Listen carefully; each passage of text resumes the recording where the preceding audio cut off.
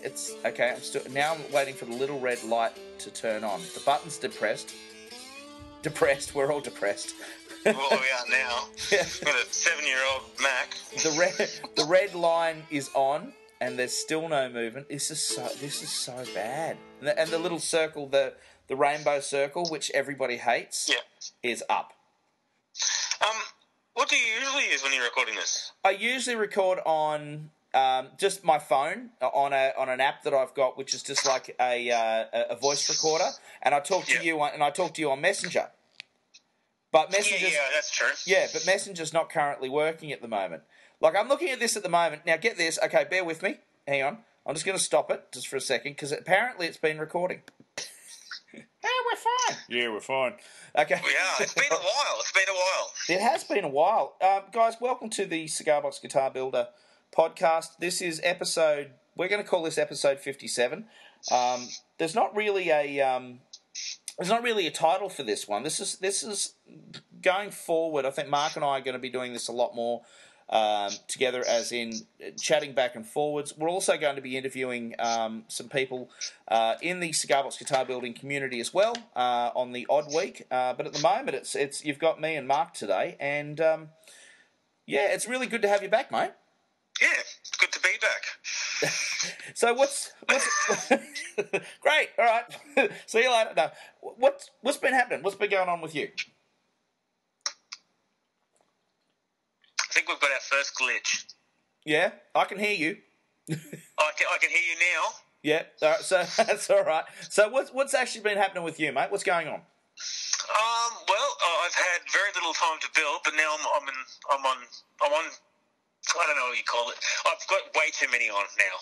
But I'm overdoing it. I'm actually doing a few traditional builds too. So when you say traditional builds, you mean what, acoustics or? Yeah, well, actually, I shouldn't say traditional.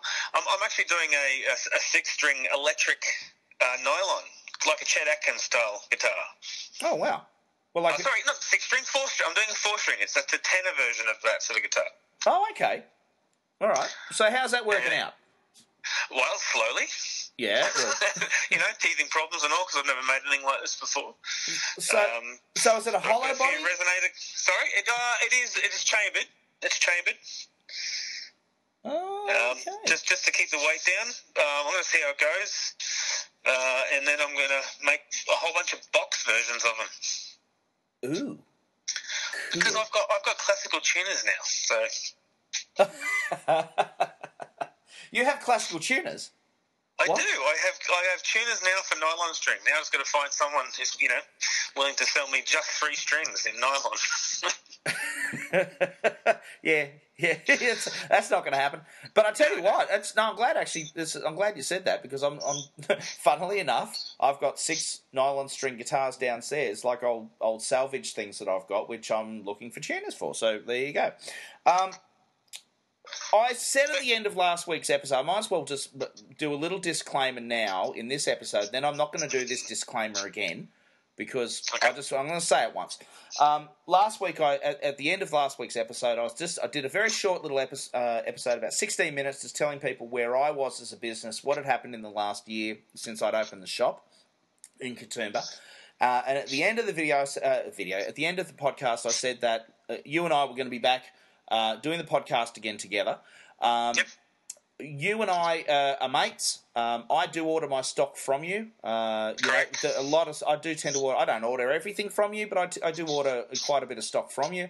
But that's about as far as it goes. So it's 2 people. Yes. Yeah, it's 2 people. There's no nepotism or anything like that going on. So no. It's neither of us are in a position where we're able to do that. So this is basically a podcast which is free from any form of support, apart from or what's the word I'm looking for? We're not endorsed by anyone, so we're not endorsed or supported. Yeah. No.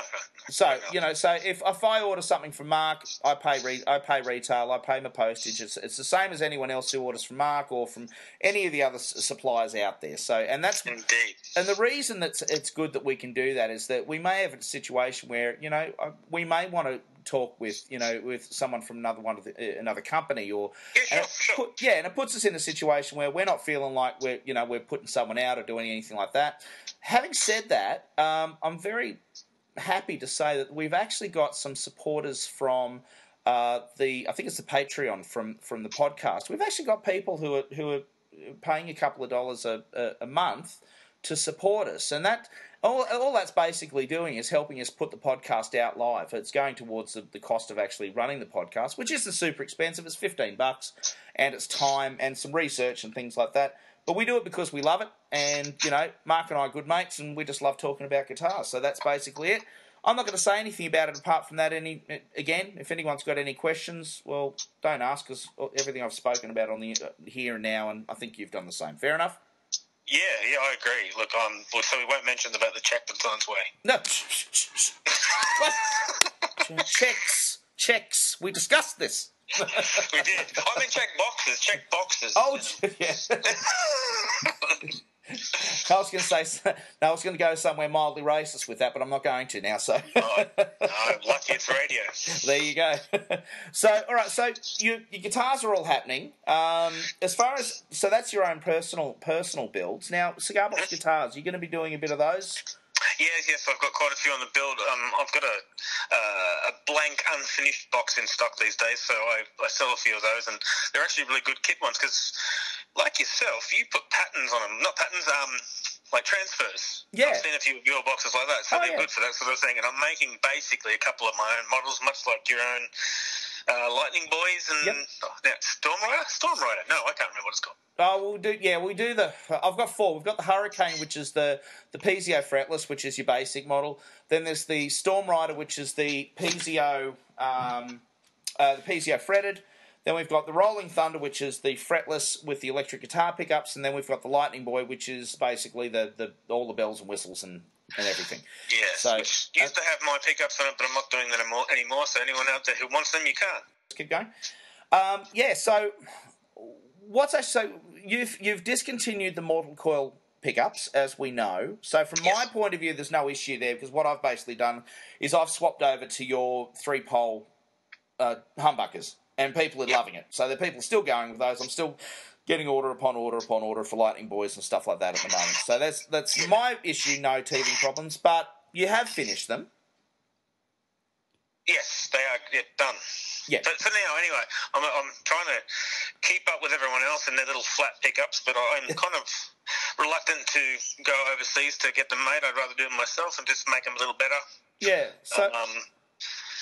And I'll house them, hopefully, in some Australian hardwood, but they'll still be around 6 mil thick. That's what I'm going for. Nice. Yeah. I think we were talking about it. This is very similar to the pickups that the pickup that we were talking about that I actually used on, I think it was a prototype that you sent me to test, and I actually put it into a Cigar Box guitar, and that particular instrument was the one that I've actually used to do the podcast intro music. Oh, yeah. So, which was I know the one you're talking about now. Yeah. Well, that's actually more like a traditional bobbin style pickup. That was very thin. That was like ridiculously thin. Yeah, it was a real pain to wind. Because it's really thin. Yeah, I remember you talking about it. I remember talking. It was. I wasn't surprised that I only ever got the one. So for people who.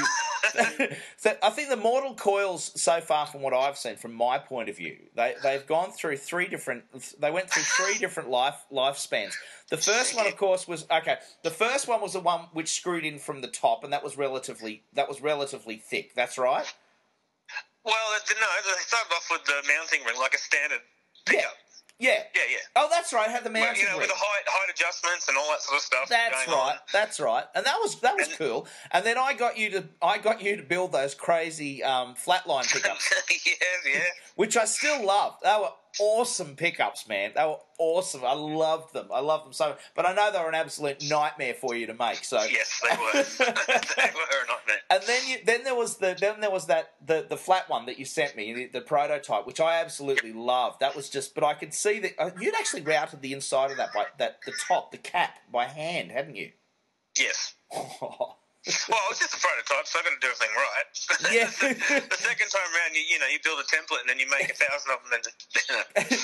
But then I did notice that there weren't any more done after that. No. No. No, that's it. No, and then there was the Mortal Coil pickups, which I know Nigel McTrusty absolutely loved those as well. Yeah. And they were got some of the last ones like you did.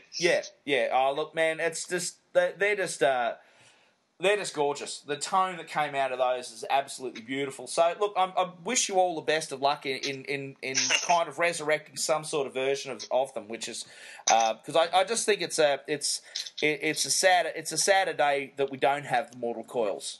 So Indeed. Well, that's a nice thing to say, Adam. Oh well, they're a good pickup, mate. And if they weren't, I'd say, well, I'm glad you're not doing them because they were shit. So I don't mind you saying that either. No. I can go. Not easily offended, this fella. No, well, I think initially, see, if you listen to this, everybody, all right, that's a piece of paper, and this piece of paper, Mark and I were actually sat there and went, okay, we are going to have some sort of structure to the program, and already we're currently 11 minutes in, and we're well off. So anyway, yeah, we're somewhere between bullet point 1 and bullet point 2. Somewhere, all right. So look, I'll just let everyone know what's happening with us. This last week's been really, really interesting for us in the shop. A year or so ago, when we opened, I had a couple of people approach me and say, "Look, are you interested in having my cigar box guitars in the shop?" And it was something that I had to have a really, really good think about, because obviously any cigar box guitars that are in the shop are going to be competing with my own cigar box guitars. And when you're selling on consignment, you are making less money, because of course you need to pay the person who's actually made the instrument. So a year in, where we were with the shop, we've got quite a bit of consignment stock now with electric guitars and some acoustics and things like that, and one range of really funky electric guitars which have been made by a good bloke that I know up in Queensland named Phil. And I'll have a chat with Phil. Oh, Mr. Ashby. Mr. Ashby. And so Phil's been sending some guitars down to us, and they've been selling great guns. They've been absolutely fantastic. So it kind of opened my eyes up to the fact that at the moment with myself, I'm currently sitting on 10 customer orders downstairs at the moment here at the house where the workshop is, and I literally am struggling to keep up with the demand for, because it is only me building, for demand for stock for the shop and stock for the customer orders, because they're currently running about a week to a week and a half behind, and I don't like that. I prefer to be a week to a week and a half in advance. But at the same time, I don't particularly, I need to be a bit particular about the types of cigar box guitars that I actually bring into the shop, because ideally I don't want them to compete with mine, so they need to be quite different. This will come up. You may even know this gentleman's name, Michael Wardman. Now, Michael... Yep. Michael is quite the builder. Yes. Now, Michael's actually I want to say carpenter, but it's not a carpenter. He's a joiner. He's a joiner by trade. And I'm a chippy by trade. Yes, we know. So he's kind of like the surgeon version of someone who butchers. Yes. Well, let me tell you, because I saw a couple of his cigar box guitars on Facebook Buy and Sell in Parramatta, and I was blown away. And I contacted him and I said, "Mate, we got to have a chat. We got to have a talk." And we just struck up a bit of a friendship, just chatting back and forwards and having a talk about cigar box guitars and things like that. And it's eventuated that a couple of days ago, I think it was on Friday, Michael actually came up to the shop with 3 of his guitars, and we've actually got those guitars in the shop. And let me tell you, man, they're next level. They're stunning. They're absolutely gorgeous. Like, this is 20, 30, however many years of joinery. Like, when you look at them, and we've priced them to be reflective of the skill that's actually gone into actually building those. And he's actually had. I think he was actually quite chuffed that, he's only fairly new. He's only relatively new to building cigar box guitars, but he's certainly not new to building quality quality furniture and things like that. Is it Divergent or something? Divergent, Divergent CBG. So we've got 3 of his gorgeous guitars in the shop. They're multi-laminate necks. The boxes are super sturdy. He's stoked, absolutely wrapped, and they're lovely instruments. They play beautifully. I know he gets. I think he gets most of his parts, I think, from you. We were having a good chat about that. I said, "Oh, Mark, we'll chat." "Oh, yeah, Mark, I know Mark. He gets, I have the same chat with Phil. Phil's the same, from Twangbo. I love Phil's name, Twangbo. And going forward, we're actually just having a chat at the moment, and Mark Wilkes from Buzzbox Guitars is actually going to be popping in next Sunday, fingers crossed, with a couple of his own guitars, actually, to have in the shop as well. So, that's nice. Yeah, and I think he's got a shop, doesn't he? Doesn't he do repairs and tuition as well? I think he's a guitar teacher as well. He is. Now he's there, as I've I do say on the podcast a fair bit, and I'll keep doing this because I'll keep promoting it. The fact that in Australia there's 3 dedicated cigar box guitar shops that I actually know of. If there's more, I'd love for someone to tell me because I want to promote them. But there's obviously Shane Soul down in Yakandanda. And he's a genuinely lovely guy, mate. He's a grouse fella. He is grouse. I'm telling you won't find a more grouse bloke. Him and Pip, mate. They're 2 of the nicest blokes you'll ever meet. And there's obviously myself, some bum up in Katoomba, and we've got, I think, Mark Wilkes down in the Sutherland Shire with Village. I think he's Oatley, isn't he? Oatley, yeah, Oatley. That's right. And I think it's Village Guitars is the name of the shop. Yeah, that's the one. Village Guitar. That's it. And he's got Buzzbox, which is the name of his cigar box guitar. So hopefully everything going well, we'll actually be able to have a couple of his guitars. So I hope I'm not pre saying it before it's happened or whatever, but it's I'm pretty excited about the idea of having them in the shop, and it's a very cool thing.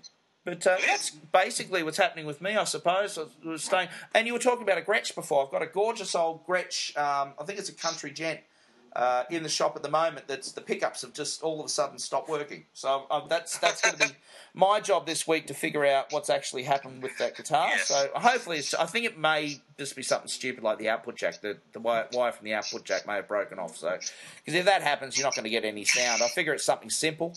It can't be something. It couldn't possibly be something difficult with a Gretsch. So no. It certainly won't be hard to access. That's for sure. Yeah, hollow body and the F holes are painted on. The only way into this thing is through the pickup cavities. So become one with the Gretsch, my friend. Yeah, well, it's like the old joke of having to go, doing surgery through the exhaust pipe. So I'm not going to tell that joke because, quite frankly, it will offend some people. No. So let's move on. There's a couple of one of the parts of the show that we're going to be doing is actually going to be trawling the internet. We're going to be scoping things out and looking for guitars which are, cigar box guitars, which are piquing our interest. And one of the guitars that came up this week is from an Aussie builder down in Tassie, I believe, and it's Mick Verco. Mr. Verco, yes. Yep, super bloke. Now, I've been chatting with Mick. Hopefully, we'll be able to have an interview with Mick for the podcast in the next couple of weeks, which would be rather interesting. I thought he was in New South Wales. No, I think he's in Tassie from the best. I'll find out when I interview him. So actually, he was one of the first people I'd ever heard of when I came to cigar box guitar building in Australia. Yep. I think he's one of the admins for, I think it's the cigar box guitar. It's one of the biggest cigar box guitar groups. And I think he's one of the main admins for that. And and he's the thing I like about Mick is he doesn't hold his tongue. He's straightforward. Yes, that is very true. He is a straight shooting fellow, Mick. He's very straight shooting. He'll tell you what he thinks and he's respectful and but he doesn't take any BS, that's for sure. So which I think it's needed, But it's commendable as far as I'm concerned. Yeah. Now going back, we're just having a look at this guitar. Now, you've got a picture in front of you at the moment, don't you? I do. So what we've actually got here is a resonator uke, and he's made it from, I believe it might be, is that a punch box? Oh, my eyesight. Mine's really small. It's, you should have yeah, sent me something. next time I do this, I'll blow the picture up a bit more. No, I think Can you? It might be it's either Romeo and Juliet or... No, I think it's a punch. Oh, no, sure. hang on, It looks like a brooch to me. It's so tiny. It's... Sorry, mate. He's made a beautiful brooch. No. I'll tell you who does make beautiful brooches. It's a CBB. Yeah. Well, you know who does make beautiful things like that is our good old mate, oh, Jesus Christ. Bone slides. I've got his slides in my shop. Randy Bretts? Randy Bretts. Jesus crikey. Yep, anyway, yeah, Randy. He does lovely things like that. But no, this is actually a full-sized ukulele. And Macanudo, I reckon that might be a Macanudo box because it's got the light green back on it. Might be a Macanudo or it might be a punch. I'm not sure. I can't see. The picture's too small. Go and check it out, guys. Anyway, I think it's actually it's on the group. It's on our group. So if you slide back through about a week or so ago, you'll actually see this, and it's gorgeous. Now, the difference with it being is that he's actually done the top. He's actually got a resonator. And I'm just looking at it. I think he's actually... Is he used either a coffee lid or he's used a paint tin lid? I'm not too sure. Put lots of perforations in it. Yeah, he's drilled a heap of holes through it. So basically that's the soundboard. Have you ever done anything like that before? Me? Yeah. I have never done a paint tin lid. I've done I've got those actual cones. Yeah. And I've made... One of the first guitars I ever built was actually out of tuna cans. But it had absolutely no volume, so that's as far as I go with the resonator. Tuna cans? You made... Yeah, I made a tricone. Oh, okay. All right, yeah. Oh, we've got... See, I've done one before. I did one before, actually, sold it to a good... Ended up selling it to a good mate of mine, actually. But it was from memory, it was a fretless, and it was a... It was actually... I think it was a coffee tin lid. And it really does change the sound of the guitar. It really, really does. And for sure. It was sitting... It did sit slightly above... I think it did sit slightly above the neck, or the through neck. But it definitely gives you a different resonance. And I think it is definitely different to a cone. I think the cones that you get are a lot more... I think they're a lot more sophisticated in tone. Oh, well, they're designed to act like a speaker. Yeah. They project. Yeah. They're really good. Whereas these things, like when you're using a paint tin lid or something like that, it really just... All it's doing is it's tinifying. I don't know. It's tinifying the sound. Yeah, I think I've made a new term up. The one time I've actually seen these sounds, there's a builder up, I think, on the Central Coast who, and I can't remember his name, but he hammers the lids, and they actually, like, it's a lot of work involved in it. I know Justin Johnson did a video many years. I remember when I first was watching Justin Johnson videos way back in the day. There was a video that he did for this fella, and he was hammering out paint tin lids. And I don't remember that. It does, when you hammer it out, it does something. I think it strengthens the steel somehow, but it also makes it thinner. Yeah, I would say it makes it ring. So. Yeah, and it was absolutely amazing. But it's a Mortine lid, just so you know. It's a Mozzie coil tin lid. This thing. Sorry, that's what I'm looking at. I've just found the phone. Sorry, guys. I interrupted. It was so rude of me, I know. But it says Mortine, and I reckon it's actually a Mortine tin that you used to put under your table, you know, with the coils.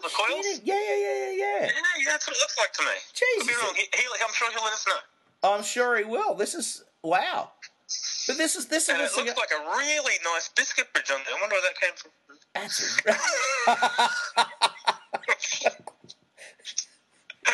Now, all right, people. Now we know that like the show's not endorsed or the show's not promoted, you know. But however, having said that, I'm sorry. Having said that, Mark's free to say whatever he wants. Indeed. Oh dear. Yeah, actually, in fact, I'm actually I'm actually thinking about doing pre-made wiring harnesses for guitars, not just for cigar box guitars and things like that, but also for electrics. Just basically setting up things like that, because it's surprising how many people are coming into the shop wanting, work done on old electric guitars and things, and it just, if I've got them all pre-made, there either they can do it themselves or they can, So that was the other thing that I was doing this week, figuring out that. But anyway, that's Mick Verco's beautiful resonator ute made from a cigar box and possibly a Mortine lid. You're thinking? Yes, I'm reading it. Mortein. So okay, Mort meaning death, and Ein meaning fly, I guess. No, I'm joking. Yeah, dead fly. It's a dead fly lid. So dead fly lid. A Mortine, for anyone who's not sure, if you're in the States or in Europe and you're not sure about what this is. Oh, they know what Mortine is. The States do. That's where the ad came from. Oh, really? Yeah, I think they're big. They know about Mortine. Oh, okay. I'm thinking Peebo. I could be wrong, unless it is an Aussie thing, but I could be wrong. I don't know. I was thinking Peebo. Hit him with the old Peebo. That one. Remember that? Peebo. Hit him high, hit him low. Hit him high, hit him low. Yeah, you remember Ted Bullpit? I do, and he's not someone we should probably mention. Probably not. He's not a very PC character. Apparently not. But then again, neither are we. So anyway. Leave your money on the fridge. Yeah, that's it. Oh, dear. All right, so this week's topic. We're going to talk about the different... Oh, hang on. So this was interesting because we were going to talk about different types of piezo pickups. So rod versus disc. So... I don't know. It's nothing's really come up during the week. It was just a thought that I had because I hate rod piezo pickups. I just don't like it. Okay. It's amazing. I have a massive issue with the discs. They are not designed for sound, really. Yes. As we know.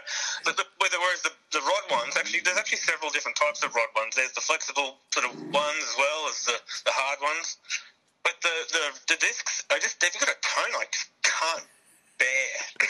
I don't know why. I like a little bit of overdrive too, which really doesn't suit a piezo. Well, see, here's the interesting thing. Like, what probably some of the best piezo cigar box guitars that I've ever heard are there's two. Daddy Mojo. Yep. And our good mate Mike Snowden, who we've interviewed previously. Now, as far as I know, it's going back. Mike actually uses disc piezos on his builds, and Daddy Mojo, probably up until about 5 years ago, when I was watching a lot of their videos, up until about that time, and I remember them making them and actually installing disc piezos. And I've got a Daddy Mojo. Hang on, did he use the what are they called, dominoes? Was that him? Dominoes. Someone used to make them years ago. The disc one, they used to put them in a domino. No, I don't think it was him. No, I've got one of Daddy Mojo's piezos. You know, the ones that they did with the flowers. And they did that limited series of cigar box guitars that they were burning the tops and doing the illustrations. I think one was a star, one was the flowers, which is the one that I've got. Another one might have been a horse or something like that. It was a limited edition run from about two and a half years ago.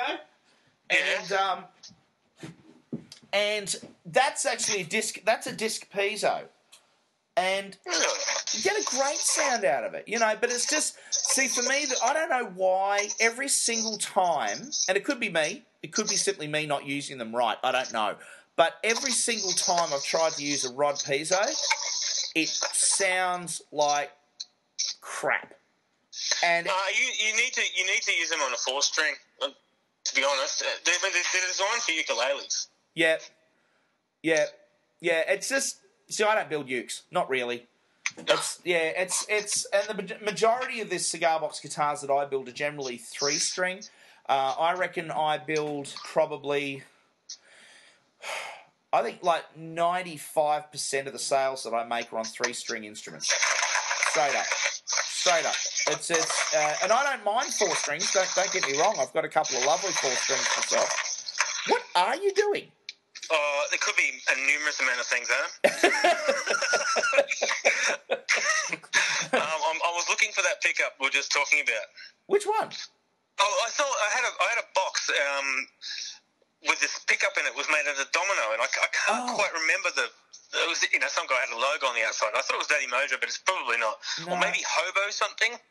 Oh, God, you're going back now. Gee whiz. Yeah. Gee whiz. I do. I do. Sorry, I'm not having a stroke. I'm fine. I do remember. Yeah, I do remember. Yeah, I can't remember. Yeah, Hobo Tone, Hobo Mojo, something. Mojo. Yeah. Something. Anyway, I cannot remember. I cannot. I'll try and look it up. We'll try and look it up and talk about it next week. But anyway, but you don't often use piezos in your builds, anyway, do you? I never used them. Yeah. I shouldn't say that. I'm in the process of doing one with a piezo, but it's a rod, not a disc. I just can't do discs. But it's a nylon string, and so I'm hoping, and being an undersaddle bridge, it'll work. Yeah. So, I'll actually put it under the bone saddle and like a standard. Well, one of my favourite things to do is find old acoustic guitars which are just trashed. They've been hit and smashed and like thrown out. They're in the bin. Like the back has probably fallen off them, and just to do them up, and then I'll either, if the bridges are completely stuffed, I don't want to spend the time fixing the bridge and then selling it for, because these guitars I don't sell them for a lot of money. But what I love doing is actually cutting the hole where the bridge is and putting in a dog bowl.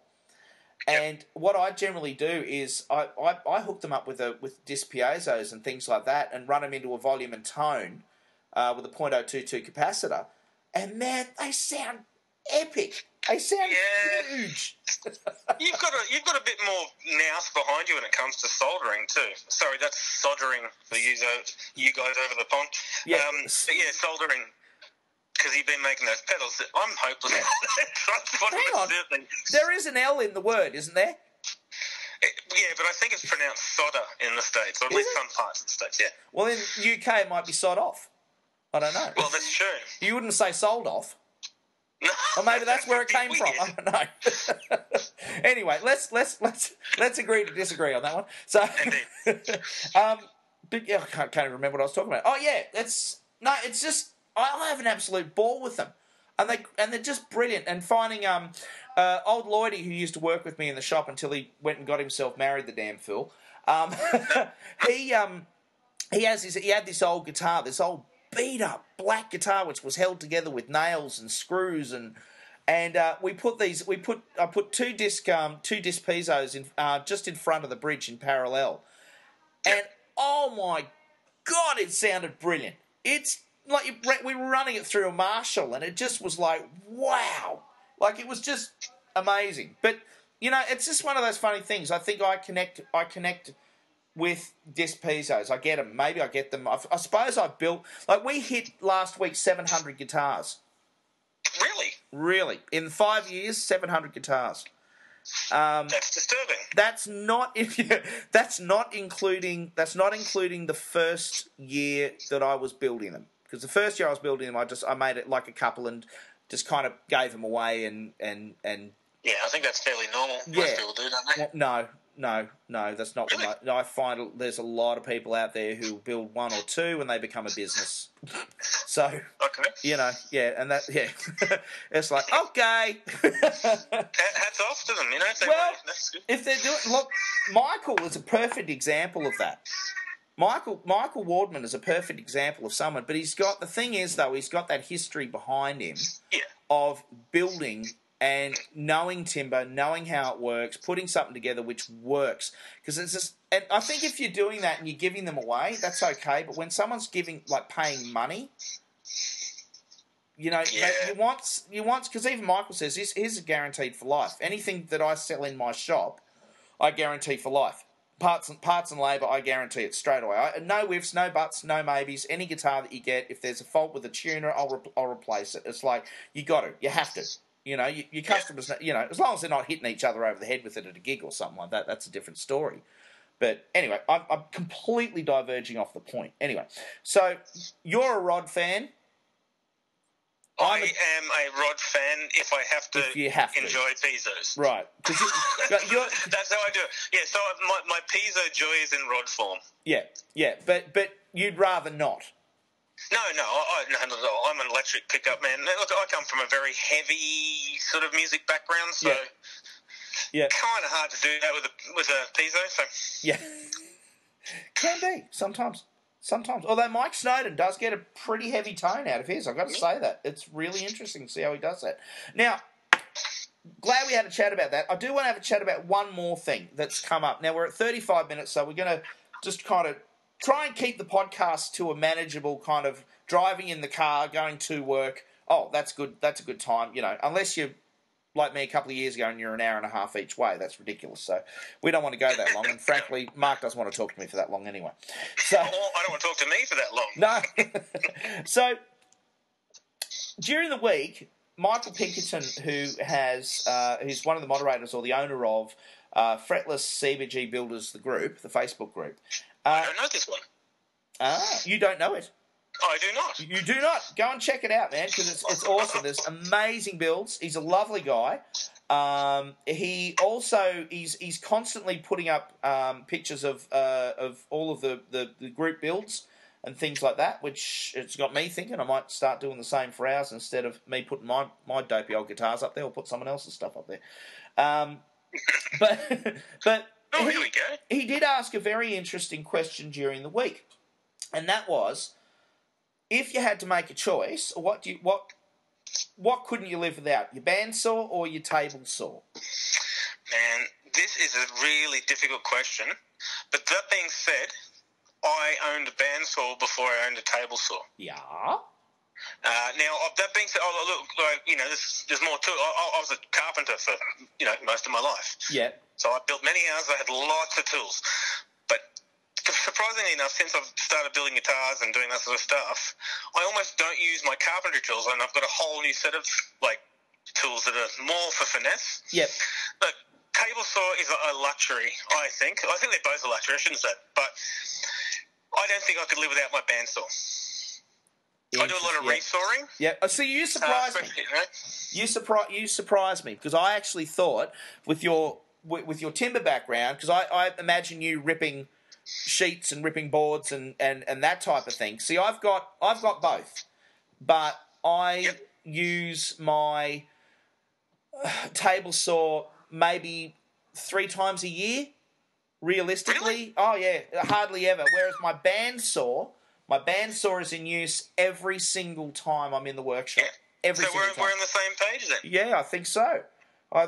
So anyone I use my table saw every day. Yep, so everyone needs to get their table saws and throw them away. No, don't do that. No, don't do that.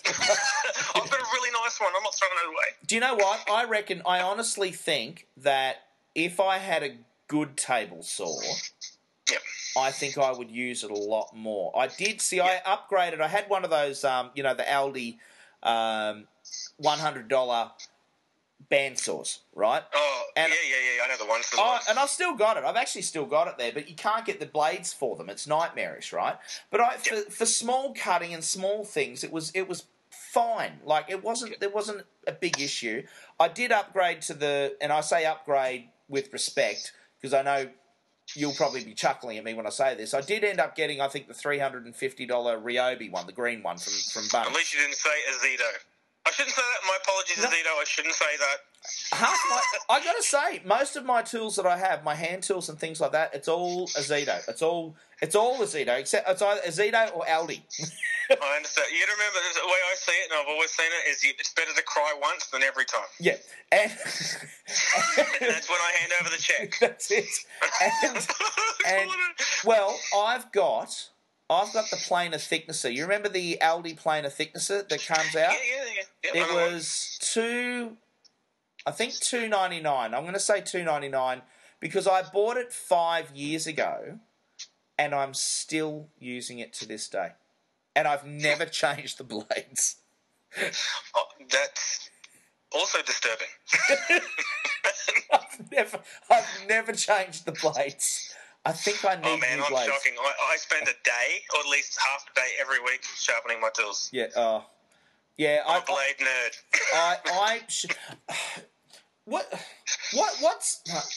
What is the number one tool that you reckon you use more than anything else in the workshop, as far as not hand tools, but as far as machinery is concerned, the heavy stuff? My drill press. Yeah, I could see that, but I could do without the drill press if I had to. I think what I couldn't do without is my sanding station. Yeah.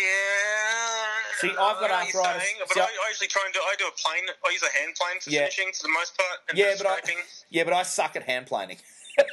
I'm getting better at it.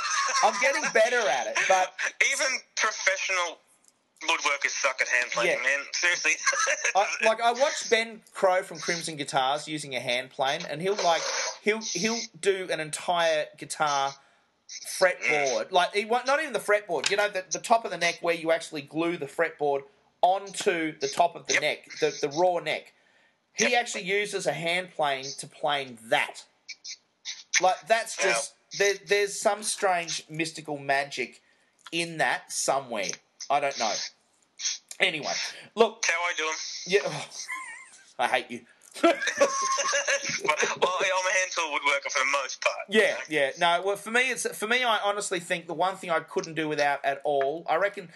See, I could use a jigsaw to cut out the bodies, and I do love my table router. I've got my Ozito.